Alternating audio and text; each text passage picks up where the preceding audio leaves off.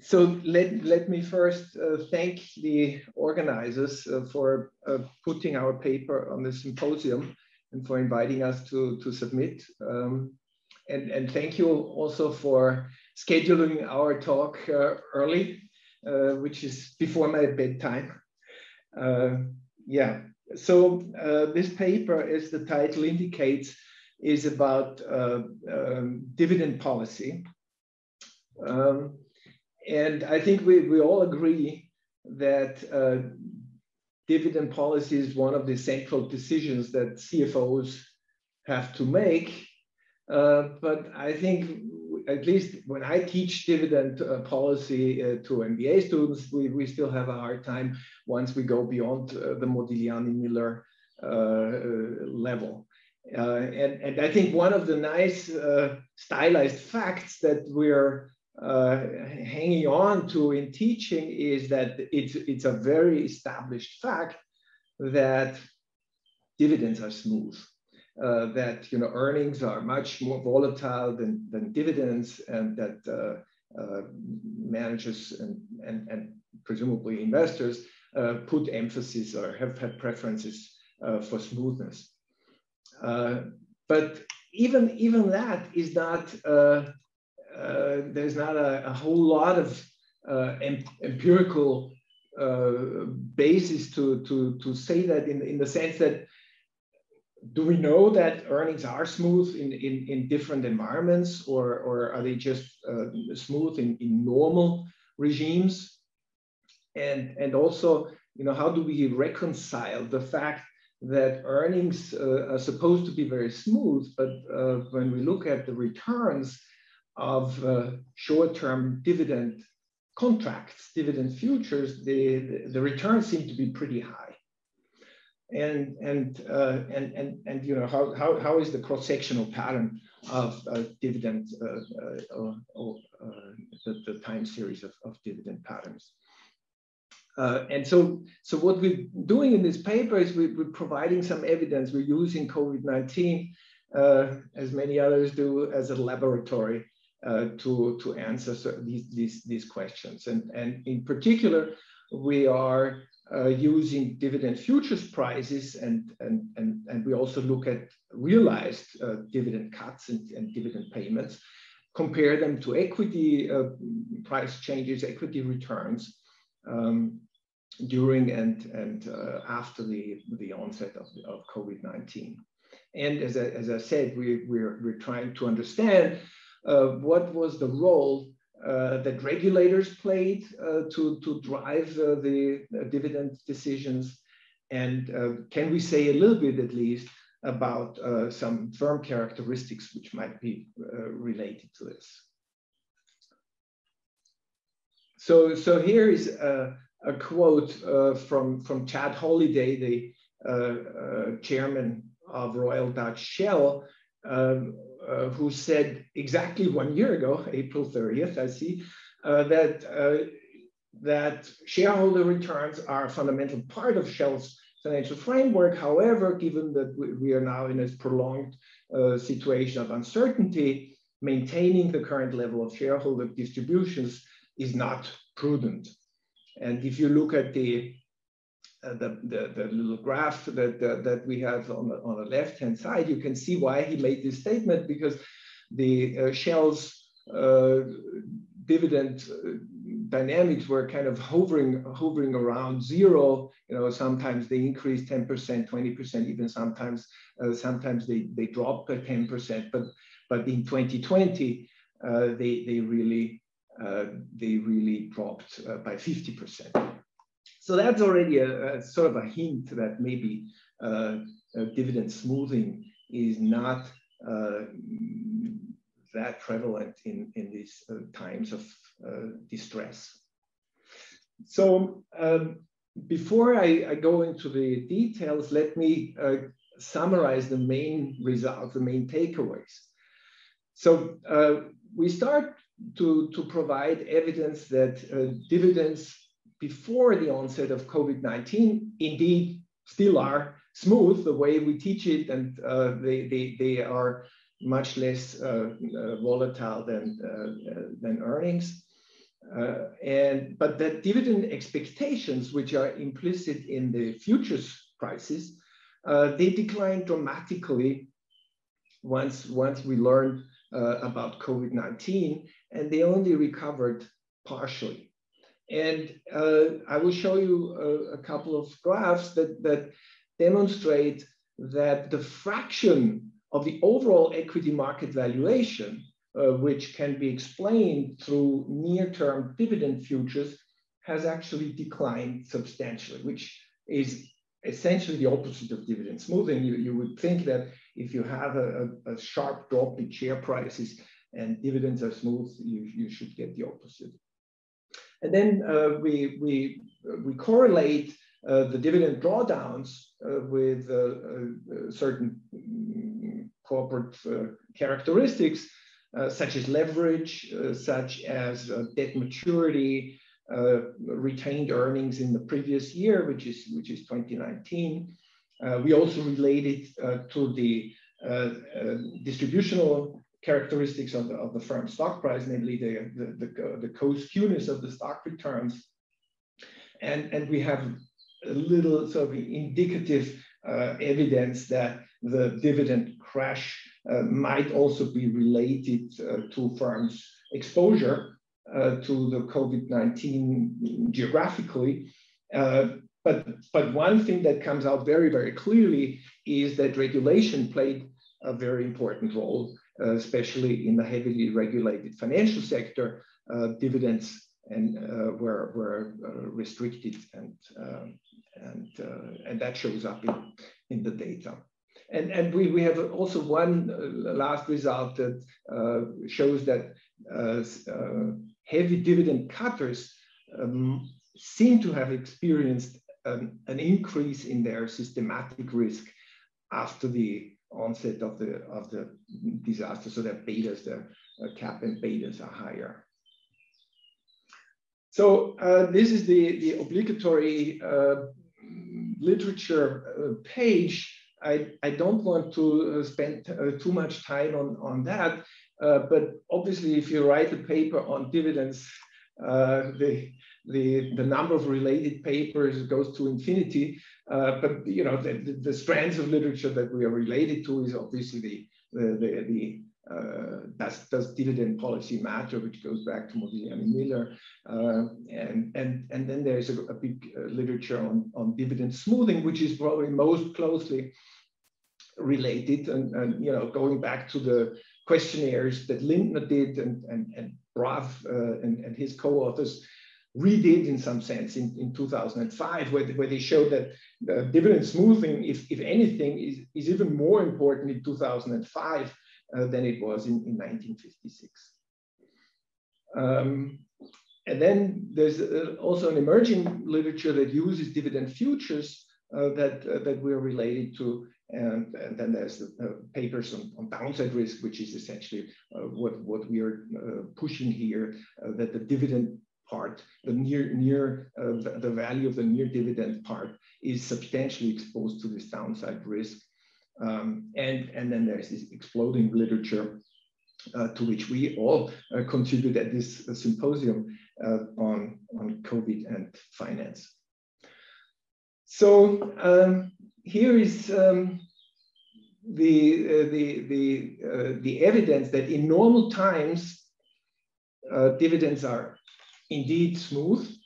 And so what we have here is just standard regression analysis of index dividend futures with maturity 2020 and also with maturity 2021 on the respective index. So obviously the index dividend future of the Euro Stoxx 50 is regressed on the Euro Stoxx 50 total return, and the S&P 500 on the S&P 500 total return, and the FTSE also.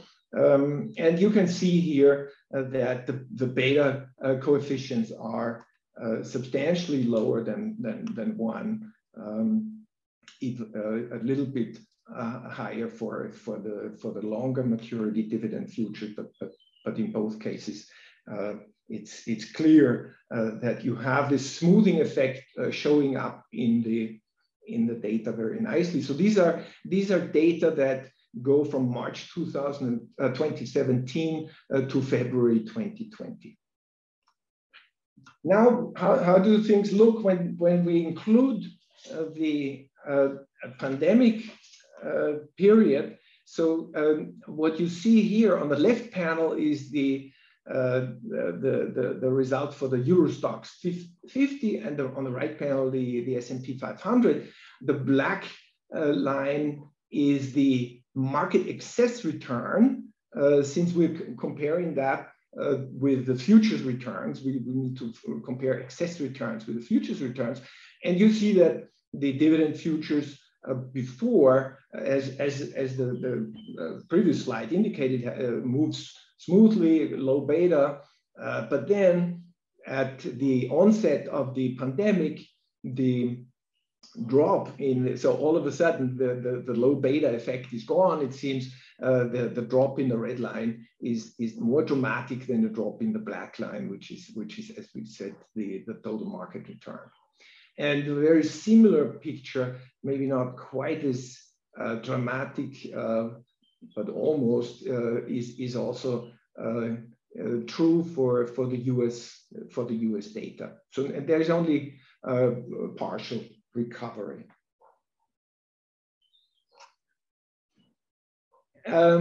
Now here, I like this graph because it shows you on the left-hand side, again for the Euro Stoxx 50, on the right-hand side, the S&P 500, cumulative, the proportion of the overall market value, which is explained by the various dividend contracts. So these are again indexed futures, and the lowest black line on the left is essentially the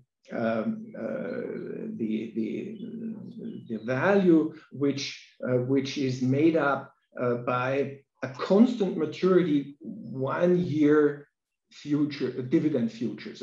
And so you might ask, well, there are no constant maturity dividend futures. Well, we create them synthetically by just combining two adjacent futures contracts and then changing the weights so that the effective maturity is always constant at 1 year. And you can see that for the Euro Stoxx 50, the first year of dividends, if you go out 1 year, makes up a little bit less than 5%, and then you add the second year and the third, fourth, fifth. As you go out 5 years, the cumulative value that you're explaining is about 20%, or a little bit less than 20%.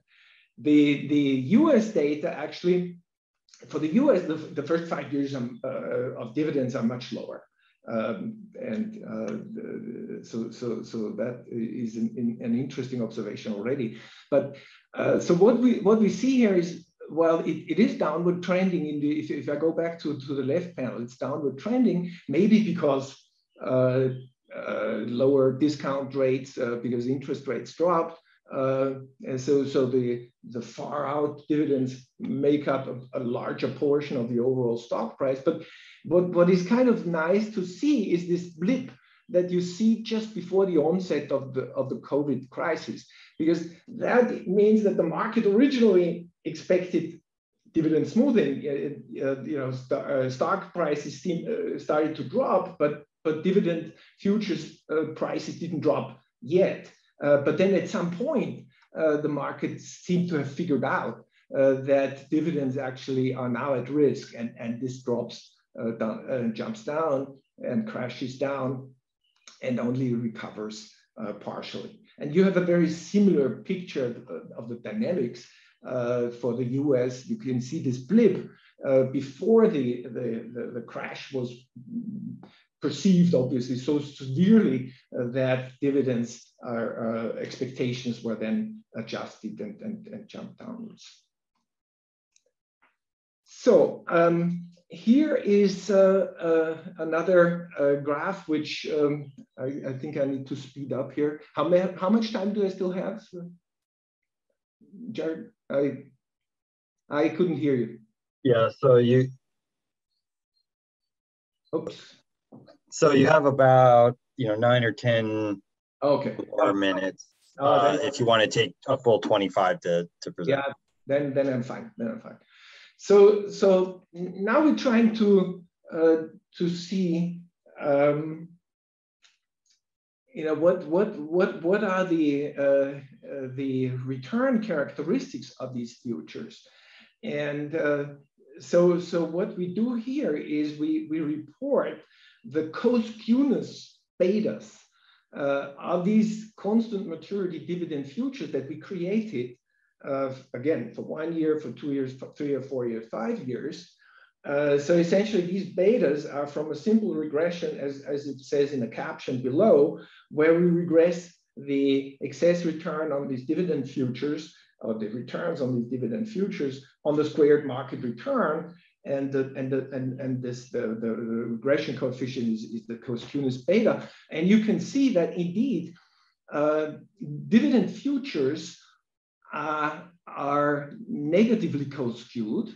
And that if you look at the red crosses, those are for the period 2017 March until February 2020. So the longer maturities are even more negatively co-skewed. And then the black dots are the more recent estimates of the co-skewness of dividend futures. And you can see that the black dots, especially for the 1 year contract, but also for the 2 year contract, are now much more negative. And then as you go out longer maturities, then since a lot of the effects presumably have been already priced in, you actually get a slightly less negative co-skewness. And in general, the results for the US data are quite similar, maybe even more dramatic here. So you see all the black dots are below the red crosses. So there's more negative co-skewness in the more recent data.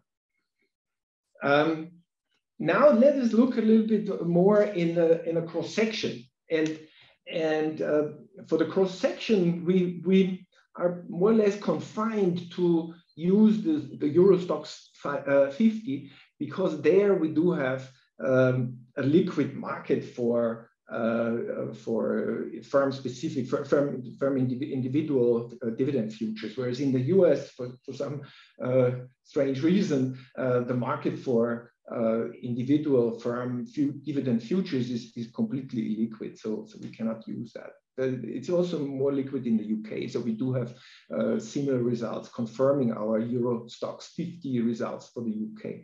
So what you see here is a simple regression. When you regress the cumulative drawdown of the dividend futures in the first quarter on the cumulative drawdown of the individual stocks.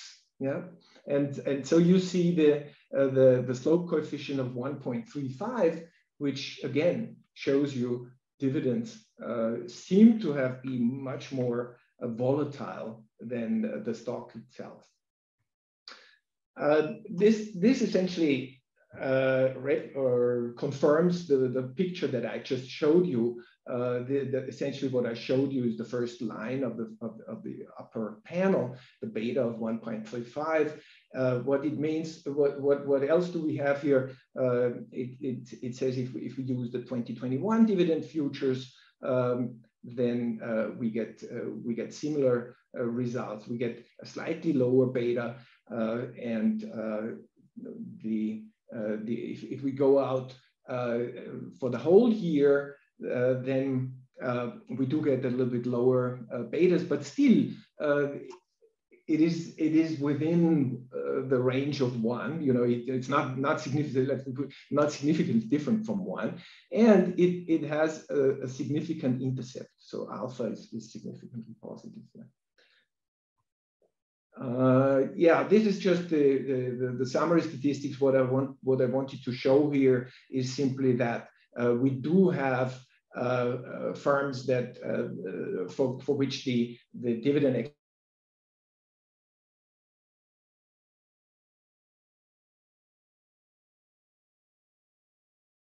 that completely eliminated dividends. Right. And whereas so these futures became worthless. Whereas the Eurostoxx 50 member, all Eurostoxx 50 members had also a drawdown of 55%. Okay, so now in the last few minutes, let me show you some correlations between firm characteristics and drawdowns, and our sample is relatively restricted. We have 50 stocks for the Eurostoxx 50. And so what we do here is essentially provide a correlation analysis. And we see that debt, which is essentially just the book leverage, is very significantly positively related to dividend drawdowns in the first quarter. The maturity of debt, so the more short-term debt, if you have short-term debt is less than 1 year maturity over total debt, that also comes in positive and significant. Retained earnings, those firms that had already retained a larger share of their earnings in 2019, they had lower dividend cuts in the following year, not so surprising. And firms that had more negatively co-skewed stock prices, stock returns, they also exhibited more significant drawdowns.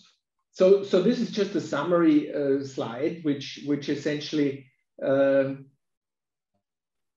says that what the evidence indicates is that dividend smoothing was abandoned during COVID. Stock dividend futures crashed even more than individual stock prices, recovered less, and there are certain firm characteristics which correlate significantly, as I just told you. Okay. Can you move to the next slide? Okay, I think we can even skip that one and go to the next one right away, because that's just a sort of an introductory slide. Yeah, so now we're trying to get some feeling of, how did dividend cuts actually occur, because most of the results I showed you were based on first quarter price drops in dividend futures, which is essentially an expectation.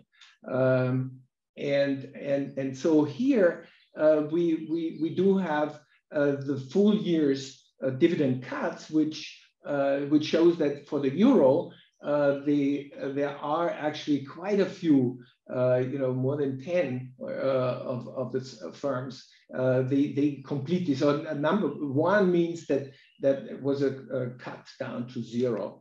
And for the US, as I said, we don't have futures data, so we couldn't, and because to the left, the euro data are relative to expectations at the beginning of the year, because the expectations at the beginning of the year are reflected in the futures prices. But in the US, we don't have reliable firm-specific futures prices, so we just used the dividend cuts, defined it as relative to last year's paid dividend. So, and we see that there is also a spike here, which is actually at 75%, interestingly. In Europe, it's 1, but in the US, dividends are paid quarterly. So presumably, a lot of US firms had already decided on the first quarter dividend and therefore only cut the remaining 3 quarters, whereas in Europe, this was a complete cut since we only have annual dividend payments. Okay, can you move to the next slide, please? Okay, so just to show you the role of regulation, here are the top dividend cutters. So we give you a list of all the firms in the Eurostoxx 50 that cut their dividends by more than 50%, or at least 50%. And you do see a lot of financials there, Société Générale, ING, BNP, and so on. But you also see Airbus, which did announce its dividend cuts before it got government aids, which then would require it to cut it. But there's also utilities, there is consumer discretionaries, which cut seriously IT, Nokia, and others. So yes, there is an overrepresentation of financials, but obviously that's not the full picture. Okay. Yeah, and this is the picture that you get for Europe. If you look at the Eurostoxx banks, you see the dividends in the red line. They drop dramatically and they don't recover. They even keep going down all the way through the end of the year. And then the black dotted line is the imputed value of the Eurostoxx 50 overall, and the green line is the imputed dividend dynamics of the Eurostoxx 50 without financials. So even there you see a large drop and you see only a partial recovery. And the right picture is again this, what percentage of the overall stock price can be explained by the first 4 or 5 dividend futures, and you see the same thing. It first goes up as the stock price starts to drop, but dividends don't respond yet, but then dividend futures crash. Okay. Next slide, please. And the last slide that I want to show you is that we did look at changes in systematic risk before and after the crash. And if you look at the table below, you see for all 50 stocks in the index, the median and the mean beta almost by definition didn't change much, although we don't have the value weighted here. This is just the median and the mean. And for financials, you see a huge increase in beta by 0.3. And if you just take the severe dividend cutters, you also get a severe increase in betas by about 0.3. Okay, switch to the conclusion slide, please. Okay, so let me quickly wrap up. What we presented here is evidence that dividend smoothing seems to break down in disaster states. Firms with overall very high leverage, with more short-term debt, with lower retained earnings, with more negative co-skewed stock prices, and more assets. I forgot to explicitly explain that, more assets in COVID-affected regions, and those that are more subject to regulatory constraints, namely the financials, they show more severe dividend cuts. And this is quite consistent with the puzzle that near maturity dividend futures exhibit anomalously under quotation marks high returns. And these risk premia namely seem to come with exposure to disaster risk. And the final note, dividend cuts in disaster states give us some hint that the cost of capital for these firms might go up, might be high. And that's something regulators should be aware of when they discuss dividend restrictions in those situations. Thank you very much.